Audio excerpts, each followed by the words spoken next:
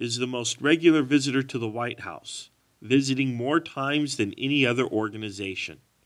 In fact, Johanna Shelton, the company's director of public policy, has visited the White House 128 times.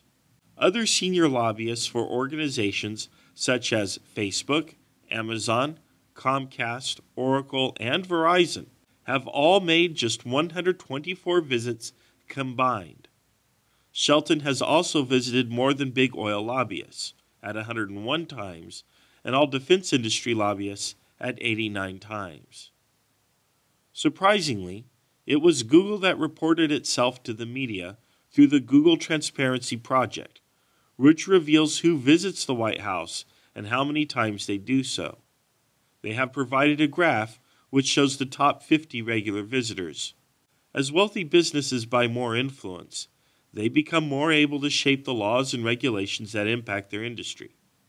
If the situation goes on long enough, the people being regulated by the law end up regulating themselves as they write their own rules.